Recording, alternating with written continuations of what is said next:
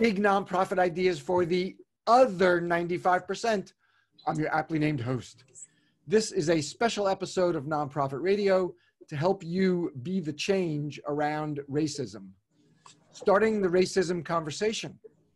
The murder of George Floyd by Minneapolis police on Memorial Day, May 25th, has incited 14 days of protests and calls for reform of structural racism. Racism and white privilege, after 401 years of it in the United States, exist not only in law enforcement, but all legal structures, education, healthcare, the economy, and nonprofits. What can we, the nonprofit community, do to be the change we want to see? How do we start the racism conversation in our offices? My guest is Kay Suarez, Executive Director, Equity in the Center. It's a real pleasure to welcome Kay Suarez to Nonprofit Radio. She is Executive Director of Equity in the Center, a field-wide initiative to influence social sector leaders, to shift mindsets, practices, and systems to achieve race equity. They recently published Awake to Woke to Work, Building a Race Equity Culture. We're going to talk a lot about that, which details management and operational levers organizations utilize to transform culture. The organization is at equityinthecenter.org and at Equity in the CTR. Kay is at KLRS 98. Kay Suarez, welcome to the show. Thank you. Good morning. Thanks for having me. It's a real pleasure to have you. Thank you. And we're talking about something that's been going on for 400 years in the United States, but it is now burning in the United States since the murder of Mr. Floyd exactly 2 weeks ago on Memorial Day. Yes. Let's start with a common understanding. What does it feel like to be Black in the U.S.? Well, I don't think there's any one way to feel because they're, manifold Black experiences. But I think in this moment, particularly, it's pain and despair around structural racism and the, centuries old devaluing of Black life in this country. So yeah, I'll stop there. I think it's a lot of pain, a lot of despair, but it's not about anything new around structural racism. Certainly the death of George Floyd is devastating, and there's pain and despair around that. But the broader structural racism and the way that makes Black folks feel on any given day, and now in the wake of George Floyd's murder, that's a common thread of our daily experience. But it's particularly pointed and challenging to manage on a day-to-day basis, as a Black person in America. And you have a long history in nonprofits. What are some of the ways this has manifested for you, in your experience all these years? I think I've been in the nonprofit sector. I guess my first time working in the nonprofit sector was probably back in the year 2000, and so on and off since then. So I think in many ways my experience in the nonprofit sector is very similar to my experience working in the for-profit sector. I was generally, unless I was part of an organization that had an affinity focus, meaning it was for Black folks or for folks of color, the only or one of a few folks of color. I did work in a community-based organization where the CEO was a Black woman, and so the team was more diverse. But generally, when I've been in nonprofit settings, the power structure mirrors the for-profit sector. And I have been, one of very few, even in a space that was explicitly about solving challenges and I don't want to say uplifting, I'll say serving Black and brown communities. I still was one of the few people of color.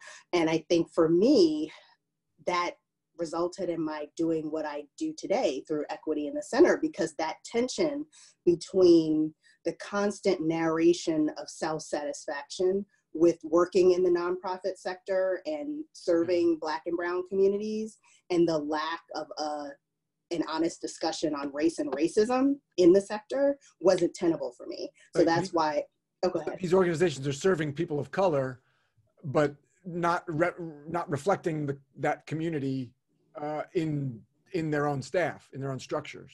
Yes, or acknowledging that racism is a vital thread that, you know, flows through everything in American life, and certainly flows through work that is explicitly about serving Black and Brown communities. Because I did work in the education reform sector, which was very much about, quote unquote, closing the achievement gap, which is just institutional racism and structural racism in the education sector, overwhelmingly led by very elite white people. And the not even unspoken, but the explicit goal of education reform in the early days, and this has since shifted, was to take elite, mostly white young people and put them in schools that served Black and Brown children, thinking that that was somehow going to save them. And that savior dynamic is at play in the nonprofit sector in many ways. So I think what I felt is always this tension between a sector that brags about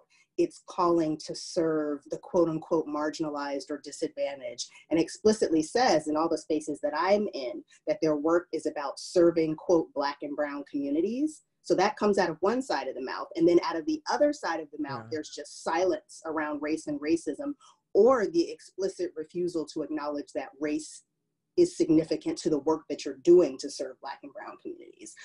When the reason they are quote unquote marginalized or falling through the cracks or part of the quote unquote achievement gap, all terms which I have, you know, real issues with, is because of structural racism, as you're saying, going back hundreds of years. But no one wants to talk honestly about that, in my experience, in the nonprofit sector. So you're seeing those phrases just as proxies for racism, white power structures.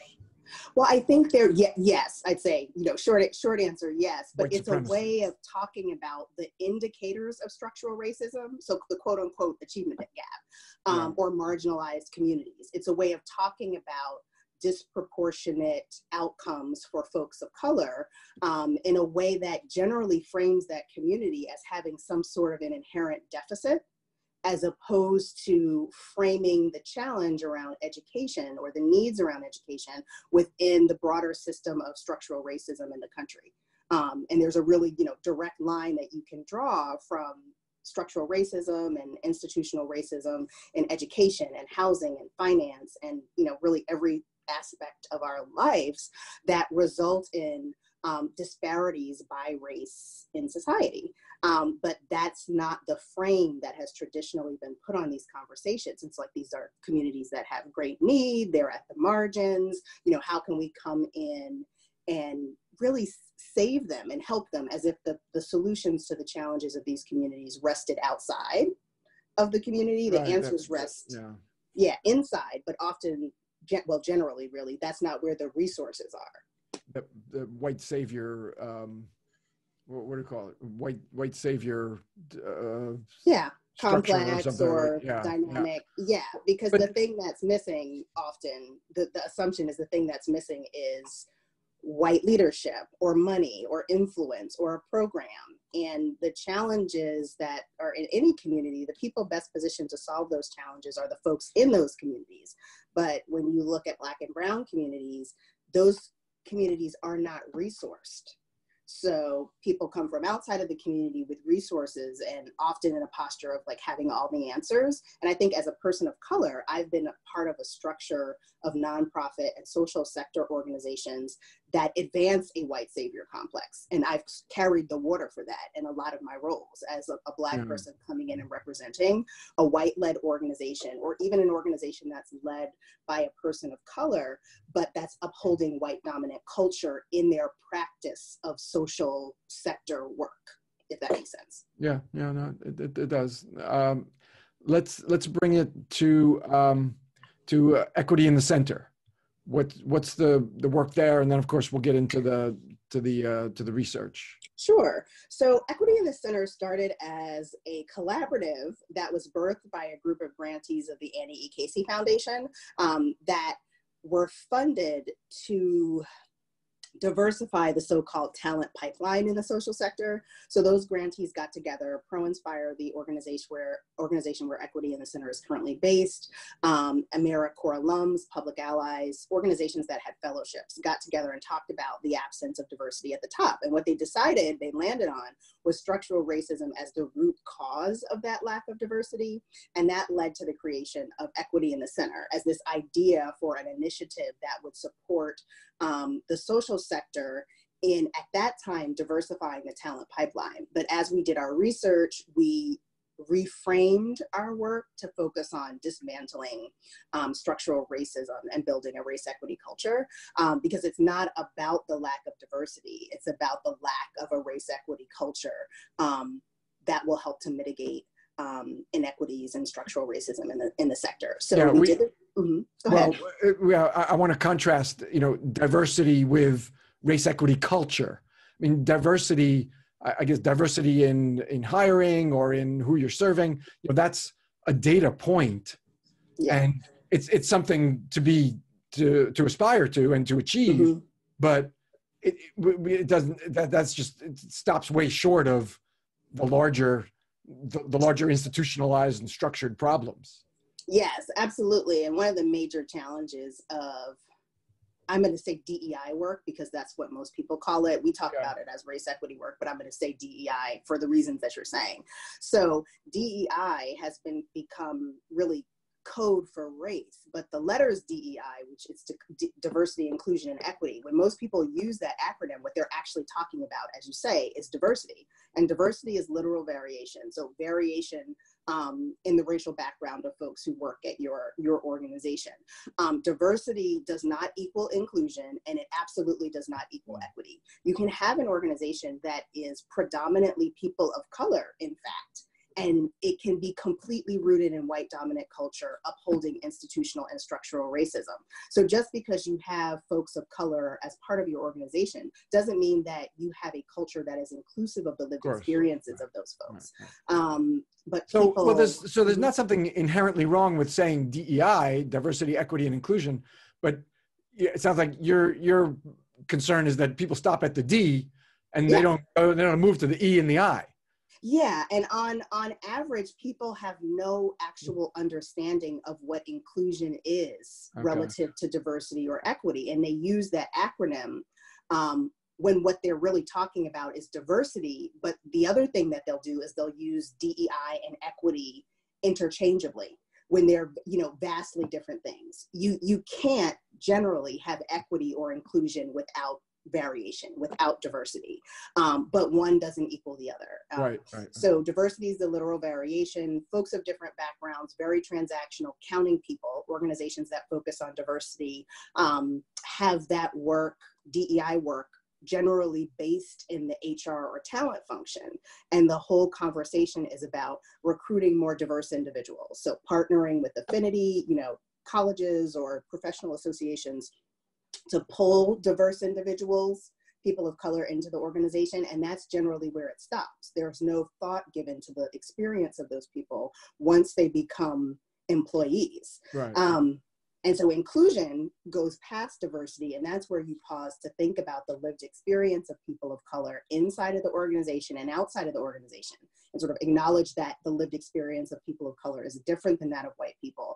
And the working experience inside of an organization is different for white people and people of color, and start to have an honest conversation about how white dominant culture mediates that difference in lived experience. And in inclusion, you're beginning to transform your culture to be inclusive of a multiplicity of identities and ways of being, because our standard setting is white dominant culture. That's the normal way, that's the good way, that's the professional way.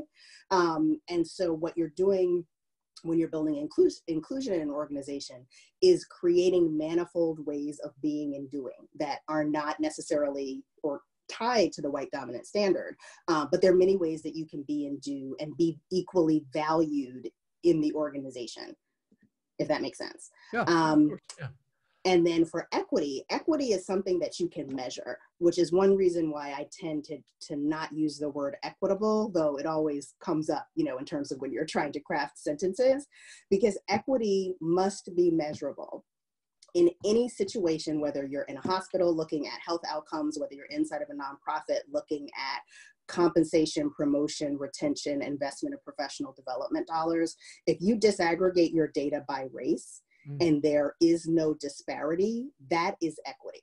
And in society, race is the biggest driver of disparity. So we're extremely, light years away from measurable equity in US society. And then when you look at the data inside of organizations, which Building Movement Project did a couple of years ago, the same year we published our paper, and they're refreshing that research this year, there are also significant disparities inside of nonprofit organizations driven by race. So you can't say that you have equity unless you have disaggregated all of your data and found that on these key indicators, so inside of an organization, compensation, retention, promotion, professional investment of professional development dollars, staff performance ratings, you've disaggregated those things by race, and there is no difference. I'm no more likely to get a 2 on a scale of 1 to 5 as a Black person than a white person is. Yeah. That's equity. That's the equity. Yeah. Cool. All right. Thank you for fleshing that out. That's a deeper understanding of DEI than most people have. It hadn't been apparent to me that a lot of people just stop with diversity and don't really understand equity and inclusion. All right, so I can understand why you don't favor that term, but it is common. So it's out there, yes. I want to flesh it out. And we've used it. I've used it on the show, and I've had guests talk about DEI. All right. Yeah. So when I say race equity, I'm really talking about the E in DEI. And so one reason I try to say race equity versus DEI, because my personal approach is tied to race equity. Right. And I am trying to be clear that I'm not talking about DEI, which is usually just diversity. And so being explicit in that way is helpful. And we encourage that to support folks in developing an understanding of what the differences are. What do you say to folks who say, well, racial equity, okay, I'll work toward that and go on that journey, but what about age equity and gender equity? How come we can't focus on those? Well, we actually have been focusing on those. If you look at the data in the for-profit sector and the nonprofit sector, the group of individuals, the subsector of the US population that has made the biggest gains in terms of quote unquote affirmative action are white women. So gender equity, the significant differences in pay, notwithstanding across sectors, when you look at gender, there's been tremendous gains for women in the workforce. In fact, the tremendous gains for women in the workforce correlate with the affirmative action and civil rights activity, where organizations or society was beginning to become integrated. And laws were enacted with the goal of bringing folks of color, Black people specifically at that point in time, into the workforce. But the biggest gains were made by white women. So there's been an explicit focus on gender. And most often the explicit focus on gender correlates or comes along with a desire and a discomfort with explicitly focusing on race. So we would rather focus on gender. We would rather focus on ageism than focusing on race, because saying race and talking about race makes us uncomfortable. Yeah. So I'd say that first of all. But the real reason to center race in a discussion of equity, which does not mean that you are not considering intersectional identities like gender, ability, age, gender identity. Yeah, these things are not mutually exclusive. They are not. We can focus on race and to the exclusion of other categories, the age. I mentioned age and gender, but yeah, okay. Yeah. And so when race equity is done well, you are explicitly acknowledging and integrating work on all of those identities into the process, but you're centering race. And the reason you center race is, number one, because race is the biggest driver of disparities in our society. This is a very common question. Just Google it. Race is the biggest driver of disparities in rates of mortality and health, education, criminal justice, housing, across the board. That's why we center race. The other reason we center race is because if you don't explicitly center race, it falls off the table, because people would rather talk about gender. They're more comfortable with gender. They don't want to actually say the word race, because we as Americans are socialized not to talk about race. Yeah. So those are really the two key reasons. Okay, that's a fantastic segue to your research, because that that report, Awake to Woke to Work, is going to help our listeners start this conversation about race and racism and white power structures and white privilege in their organizations. So that's why I wanted us to talk, because that's what I want to help listeners do. Those who want to start this long journey, I would like to help them get started. So tell us about the research. I mean, I know it's long, and you could do a couple-hour workshop on the research. But I can do a quick snapshot. That's the executive summary, yeah, for Sure. that report, Awake to Woke to Work. Sure, but it is a really great segue, because the genesis of the report was a desire to create a resource that could help people do exactly what you said. So for years, there have been tons of articles on, like we were saying, DEI, and what to do and how to dismantle even explicitly white dominant culture in the workplace. But what we didn't see as a team was a resource that made the case for the need for a race equity culture, and then presented a framework and some key steps and best practices that allow people to pivot from awareness to action. Because where organizations will spend years is in the gap between awareness and action. So we know this is an issue. We probably have been doing some things on diversity, trying to hire people of color. We understand there's some broader system at play, perhaps, but we're not even sure what it is that we're supposed to do to move forward. And so that was the literal genesis of the paper. So it outlines a framework for how organizations move from awake to woke to work, which is how we reframed diversity, inclusion, and equity, and outlines characteristics of organizations at each stage by lever. So when we did the research, we found that there were 7 management and operational levers, which were essentially clusters of best practices around functional areas that organizations had used to measurably shift their culture toward equity. So the paper outlines the framework. It gives you a profile of what organizations generally look like at awake, woke, and work. And then there are these detailed matrices with best practices and action steps that organizations can adopt to begin to move from awake to woke to work. And we found that organizations on average stayed in a stage of the race equity cycle for 3 to 5 years, but we're often there for up to 10. The overwhelming majority of organizations are at the awake stage, or as some people will joke, pre-awake, like not even really thinking about any of these things. The woke, which is the second stage, but the process is not linear. So we're always really clear not to say this is not a checklist or like a playbook of things to do in sequence, because this work is not linear. Woke is generally the longest period, because that's inclusion. That's where an organization is transforming its culture to center equity. So at the awake stage, like we were talking about with diversity and DEI, it's transactional. You're focused on representation. There isn't consideration given to the different lived experiences of people of color. And there is a combination of explicit and implicit assimilation. So if you get a job as a person of color and you're brought into the organization, the assumption, often stated, but sometimes not stated explicitly through coded language, like whether or not a person is a fit, you're expected to assimilate to white dominant culture and show up and be and do and interact in the standard sort of status quo way that the organization has set forth, which broadly always aligns to society.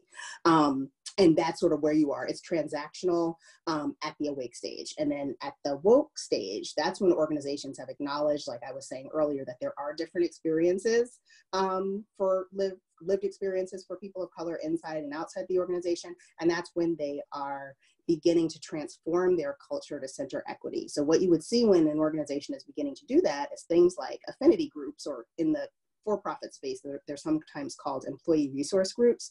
So affinity groups for folks of color and for white people to talk about their experience of race inside of the organization and in society broadly, and how that experience intersects with the organization's ability to do its work, which in the social sector is of particular importance, because overwhelmingly we are doing work in support of communities at the margins, like communities that are affected by inequities, and those are disproportionately Black and brown people. So starting to bring together this explicit focus on Black and Brown communities in the language we use, and beginning to build a culture where talking about the lived experiences of Black and Brown folks and the experience of white folks and how they interplay with one another then also becomes explicit inside of the organization, as well as in its work with folks outside of the organization, like with their partners or the communities that they serve.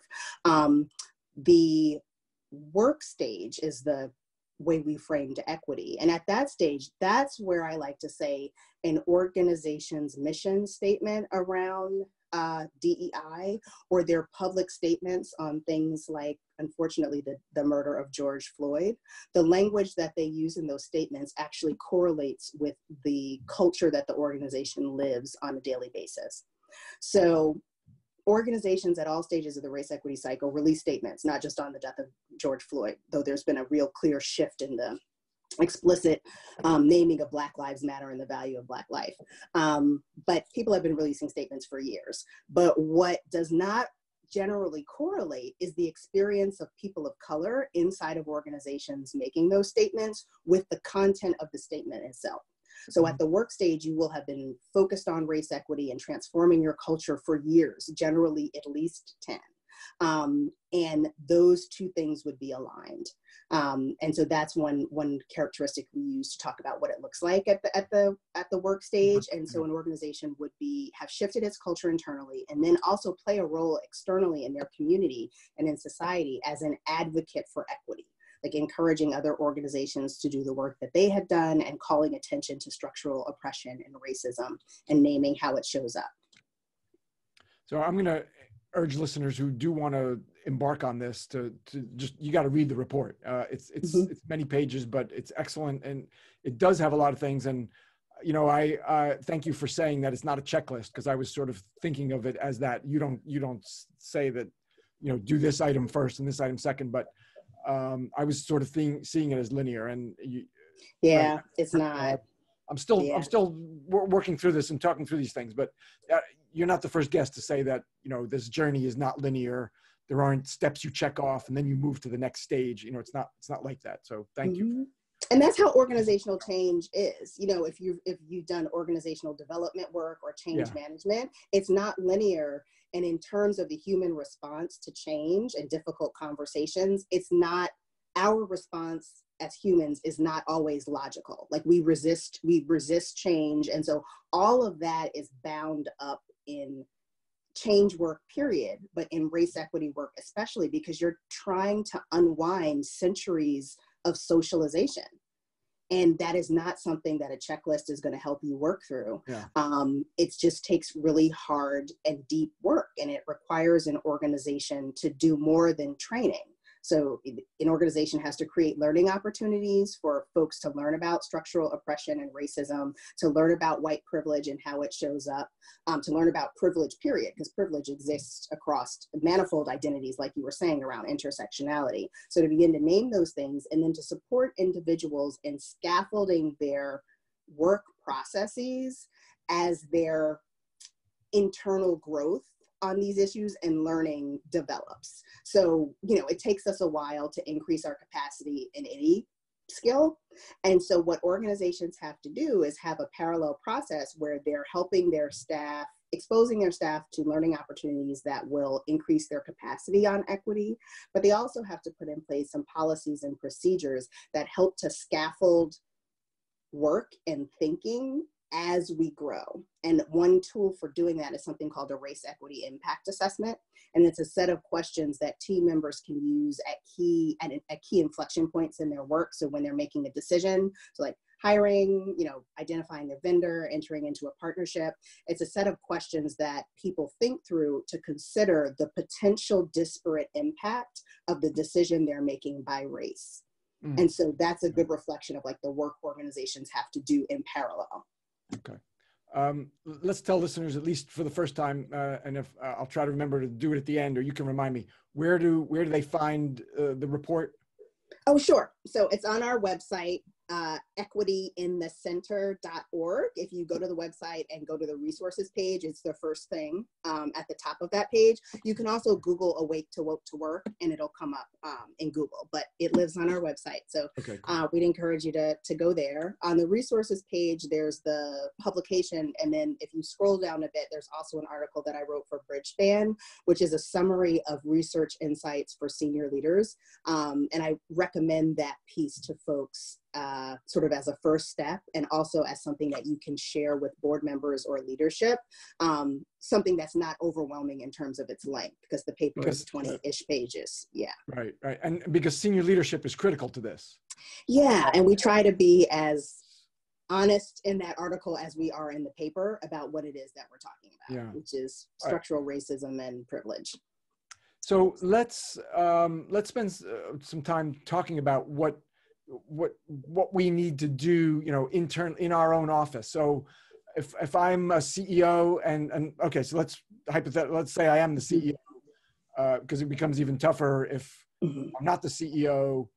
Well, let's make it tougher. So I'm not the CEO. I'm well-intentioned in my organization, and I want to elevate this conversation to the CEO, so that we can get that senior leadership buy-in, which is going to be essential to this long journey's work, which I do. All right. So the Bridgespan article, that is valuable because it outlines how important senior leadership is and some sort of initial steps to the leading, as you said, summarizing the full research, the full report.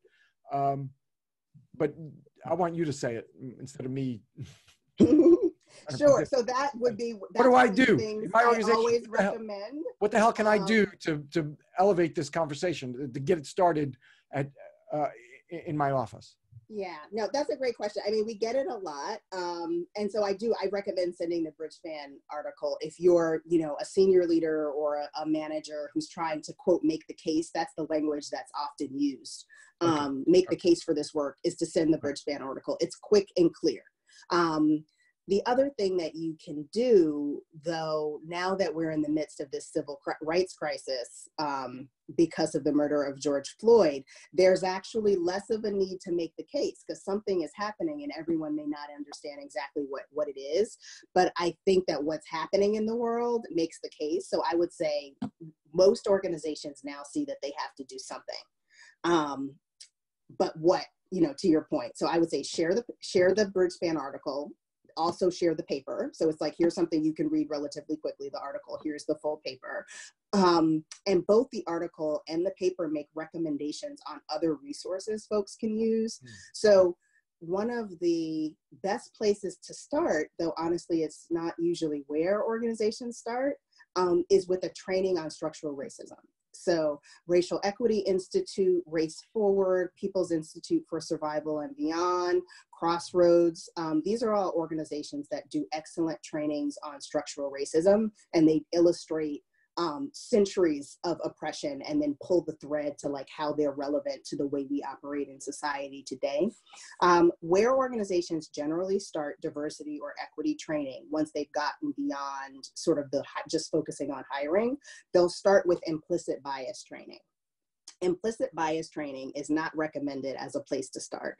And the reason is that implicit bias training doesn't work. You can Google it. There are actually many articles on why it doesn't work. The reason it doesn't work in terms of driving progress on equity is because implicit bias training raises awareness of your own bias. What it generally does not do well is give people a clear set of action steps that they can take to mitigate their implicit bias. And what organizations then fail to do is scaffold their learning inside of the organization by helping to revise policies and procedures to mitigate bias, because bias is an indicator or a symptom of structural racism and institutional racism. It's not the thing itself. So my recommendation would be like a Racial Equity Institute's groundwater training, which is a half-day training generally for CEOs and board members who don't have the time or necessarily the interest in learning about racism for 2.5 days, which is their standard training. just like PISABS, People's Institute's training is also 2.5 days, as is Crossroads. So I would recommend that. So like share the article, share the paper, share some resources on structural racism. And there are those trainings, many of which are now given virtually. In the past 2 weeks, there have been, I don't know, hundreds of lists that I've seen circulated, many of which have really rich resources on the history of structural oppression. And so I think that's a good place to start in making the case for change. Okay, I'm not clear on something around implicit bias training. Is your point that that's not the right place to start? No, that is where most people valuable. Start. It's just not valuable at any stage. I would not say it's not valuable at any stage, because it's not the right place to start. It's not the right place to start, in my opinion, but it is where most organizations have started. Okay. But because it has the shortcomings that you described. It sounds like it's stopping on the personal level. Exactly. It's focusing on the personal level, but it's not going to the interpersonal, the institutional, and the structural. Exactly. Yes. Okay. And people need the thread to be pulled, because we're humans, and particularly in the workplace, we're adults. So all of this work has to be done taking into account principles of adult learning, and the runway one needs to shift from awareness to application, to assimilation and application of a skill. And in general, implicit bias training doesn't do that. It just communicates, you've got bias. Here are some examples. So if, for example, you hired a race equity consultant who was going to come in and help your organization navigate this work, they would talk about implicit bias. But the important difference with what a race equity practitioner would do and what just a standard implicit bias training would provide is pull the thread from structural racism to how implicit bias shows up in our personal and professional lives. And exactly as you said, being very intentional about the personal, interpersonal, institutional, and structural levels at which racism operates. And that clarity is not part of the standard training on implicit bias, unless you have someone who is also very well versed in organizational transformation and equity, because intellectually, like cognitively, that's what we need to understand. It's not just about the choices that I make as an individual, it's about the choices we make collectively as an institution, and it's all related.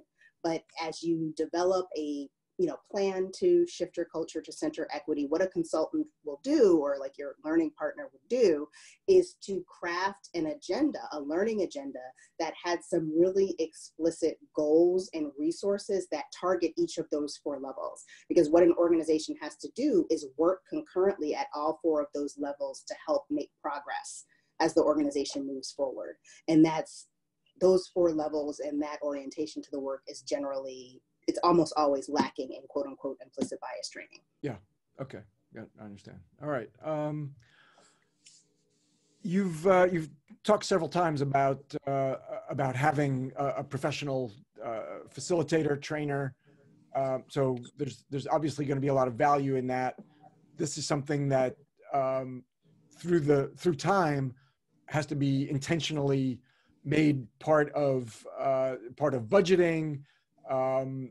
Part of institutional priorities, right? I mean, that's sort of where you get where you need that leadership buy-in when we're talking about money and prioritization.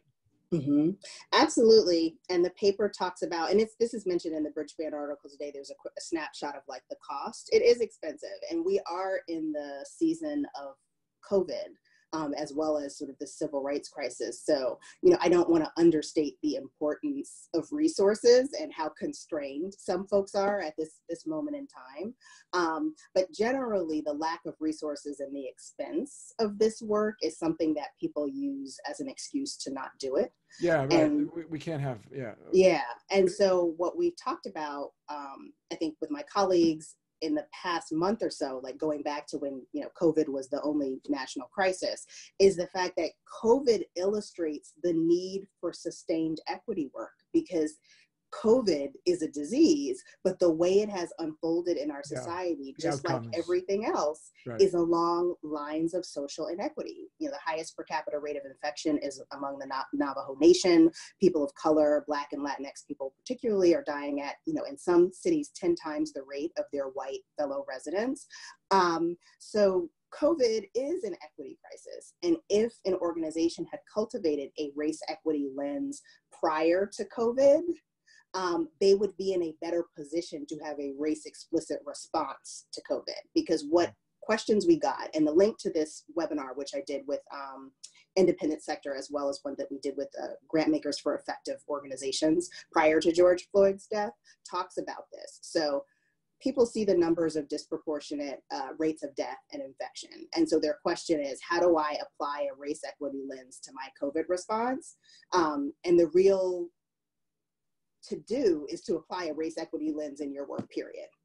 So what some people are doing is using COVID as a case study for why their organization should have always had a race equity lens. And George Floyd is a tragic, just like COVID is also a tragic illustration of how inequity unfolds in society. So some folks have been building their equity muscle around COVID, and then George Floyd was murdered. So it's the same racism. So there are lots of situational things like COVID. Other things will always emerge in society, but because of how society is structured, inequity will always manifest. Yeah, it's the difference between making this transactional versus institutional and structural. Your organization can react to the latest murder, epidemic, or whatever the next episode becomes. And that's on a transactional basis, or you can have this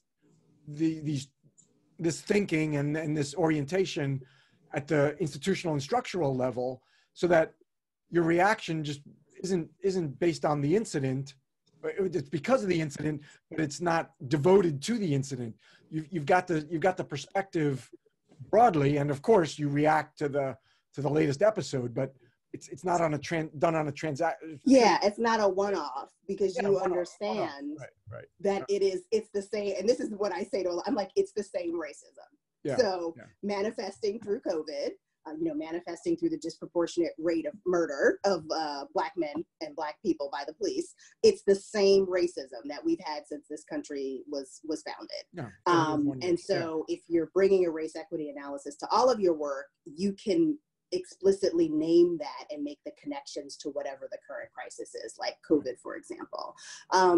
One thing that will come about as part of doing this work, and this is knowledge that folks would gain when they do one of the trainings that I mentioned, like with Race Forward or PISAB or REI or Crossroads, which is the hierarchy of human value. So this does tie somewhat to like implicit bias, but how bias is woven into the structure of society and into our institutions. But what folks have to reckon with, in addition to just structural racism, is that racism is rooted in the pyramid of human value, and that places Black people at the bottom and white people at the top. And then other people of color are stacked in order of their proximity to whiteness and the color of their skin in between. And as you learn why implicit bias is so insidious in its origins, it's the hierarchy of human value.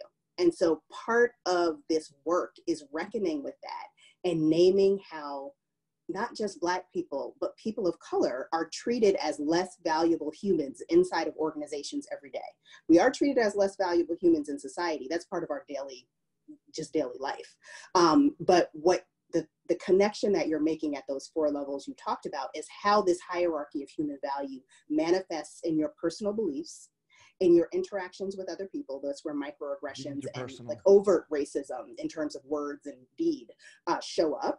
Institutional, how the hierarchy of human value is reflected in your institutional policy and practice. So you can look at, whether or not people have a college degree, whether or not they went to a good school, whether or not they speak the King's English. And then structural, which is how all of those things inside of an organization work together and how all of these things play together in broader society. It's not just that communities have not gotten to the point where they're graduating from high school or going to college or, have enough savings or generational wealth because they're lazy and uneducated. Like there is a real reason in terms of policy, which is rooted in the pyramid of human value, because all of these people were not considered equally worthy of opportunity in society. And so with the training that you can do with these organizations, it tells that story. And then what it will do is provide case examples over the course of American history that illustrate how this has played out. Okay, let's spend our last couple minutes talking about what the value is going to be.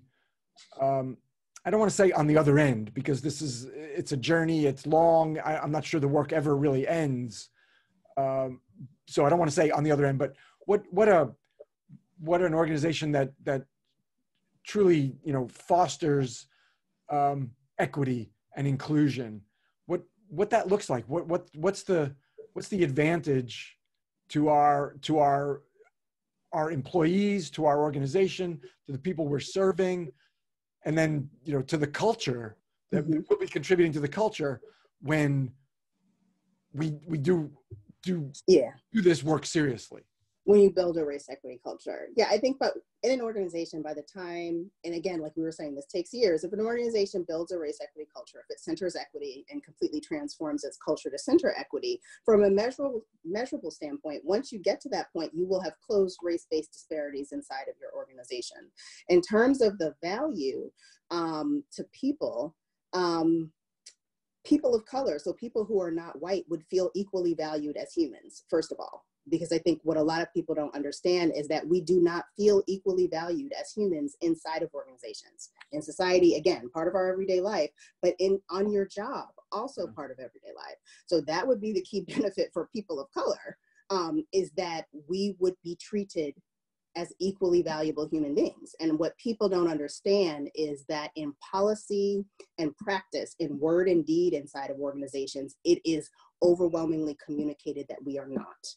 The way we speak, the way we show up, the way our communities live, is all of these things, both explicitly and implicitly, are named and treated as less valuable. So I would say that is the main benefit, is that we are treated as equally valuable humans.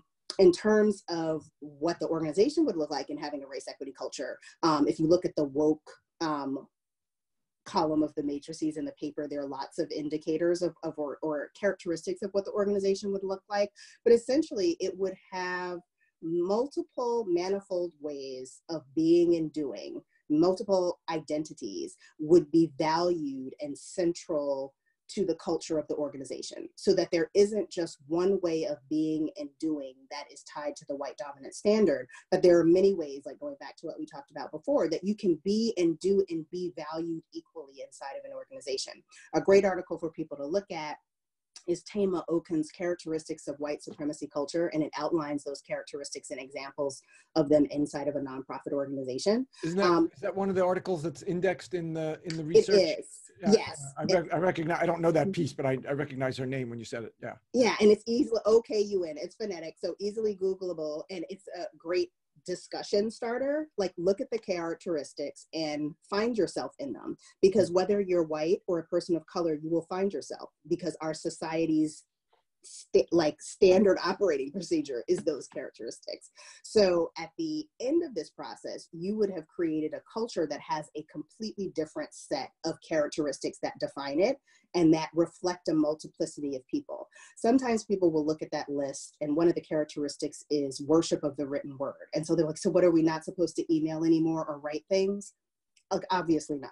Right. But the point is that you would be valued as a professional, regardless of whether you are able to articulate your key point in 5 to 7 bullet points. That there is more than one way of being that is valued. But I'd say, going back to what I said initially, first of all, you would be able to demonstrate that you have closed race-based disparities inside of your organization if you have built a race equity culture. People of color would be equally valued. White people would be aware of white supremacy and white dominant culture, their role in it. People of color would also be aware of their role in upholding it. And everyone would actively, on a daily basis, have to make the choice to do the opposite of that in the practice of their work together. And the policies and process of the organization, as defined like formally in what's written down and how they work together, would be actively anti-racist. And for the culture generally.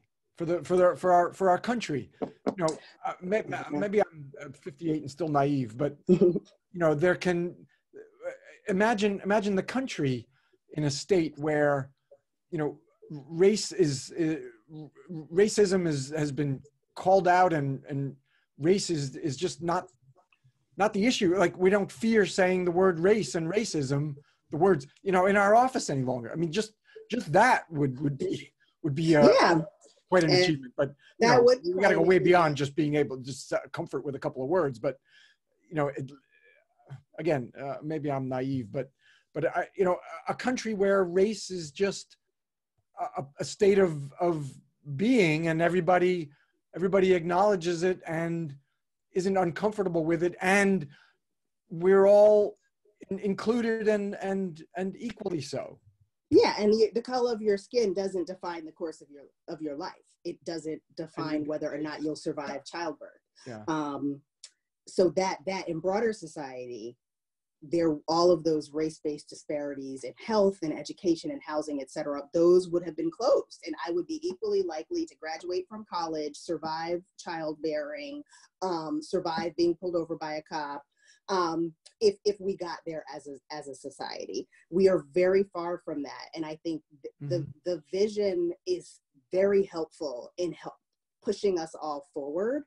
But one thing that I always note, and my colleagues will also note, is that we as a people do not know how to have a society that centers equity. So I do have partner organizations who've been working on this in their organization for decades and have built a race equity culture. So inside of their organizations, people name race, name their privilege, lead with their complicity in upholding a system, actively, you know, take actions that are anti-racist inside of the organization and outside of the organization. Yeah. And it's good to have that vision in our head, but we are learning something that we don't know how to do. None of us has actually lived in that society, because this country was not founded to be that society. So we have to, you know, people always say, make it up as you go along. I think we're in the process, and what we see on the streets of America and around the world is people pushing for that becoming, so to speak. But we have to create it together by making different choices. And I don't think we know exactly what is going to happen when everyone starts doing some of the things that you described, because we haven't yet seen it. Keep the vision, but don't be a Pollyanna either. Yeah, and we'll know we're there when there are no race-based disparities.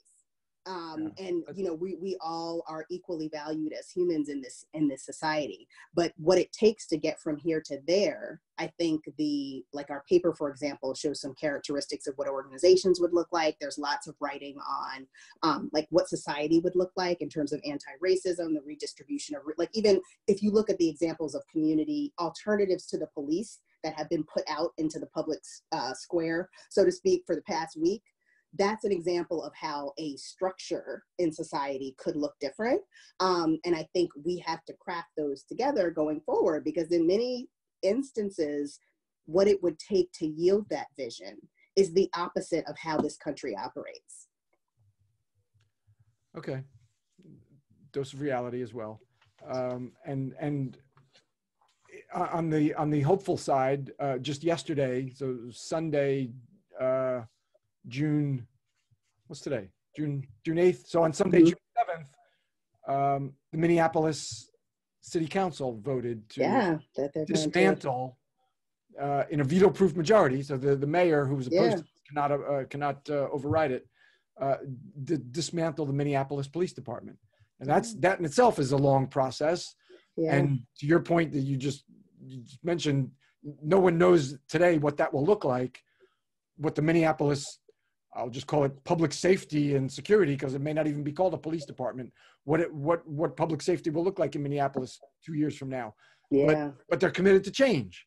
Yeah, and they can look at Camden. They're dismantling Camden, New Jersey, what exists now, and they're going to replace it with something presumably better and safer for everybody.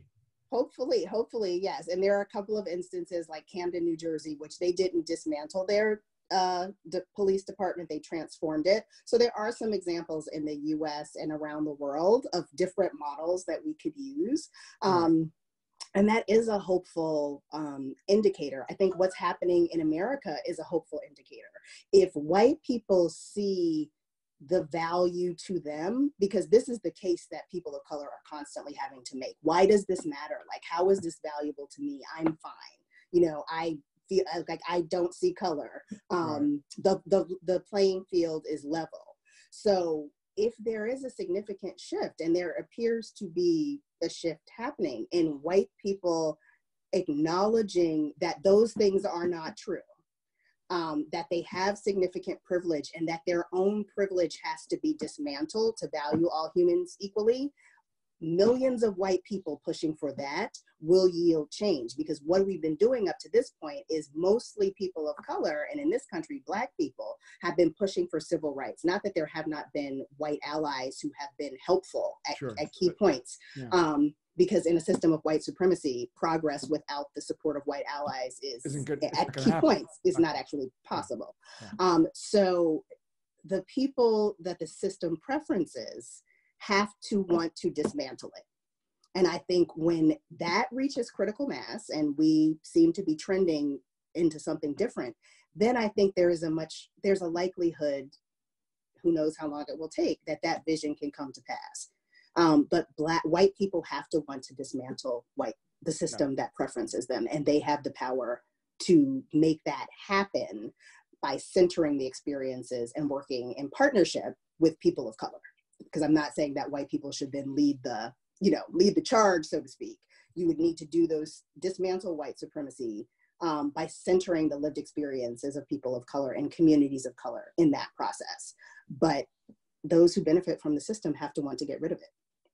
And we're trending there, like you said. We haven't reached a tipping point, but there's a lot of indicators. Yeah, and racism is killing us all. So by being in a society where some people are not valued as equally human, it dehumanizes the people who the society believes or values as fully human. White people are dehumanized by racism. And I think people are starting to talk about that. So yes, we get killed as Black people and people of color in very different ways, George Floyd being a tragic example of that, but it has also killed and is killing white people because it's dehumanizing them in a different way than it does Black people and people of color. But it is killing us all just the same. Kay Suarez. She's Executive Director of Equity in the Center. You'll find their report, Awake to Woke to Work, at equityinthecenter.org and in the resources. Is that right? Mm-hmm. Go to the resources page. Yeah. Okay. And they are also at Equity in the CTR. Kay is at KLRS98. Kay, thank you very much. Thanks for sharing. Thank you so much. It was great to be here. I appreciate the opportunity. And yeah, let me know if I can be helpful. Well, we may have you back. So you already are helpful. You could be even more helpful. I mean, I'm not saying you held back. That doesn't sound like you held back. You could have been much more helpful. What? No, that's not what we meant. Yes, that's not what I meant. Yes, I'd love to have you back.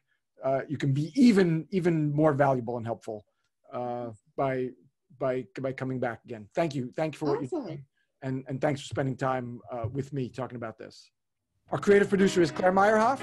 The show's social media is by Susan Chavez. Mark Silverman is our web guy, and this music that you're hearing is by Scott Stein. Many thanks to Susan and Mark for helping me get this special episode out to you very quickly.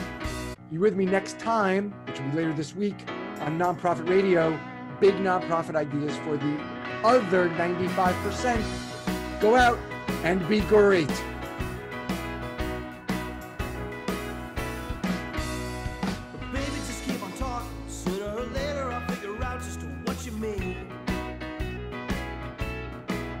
Singing romantic advice from a billboard, I'm looking for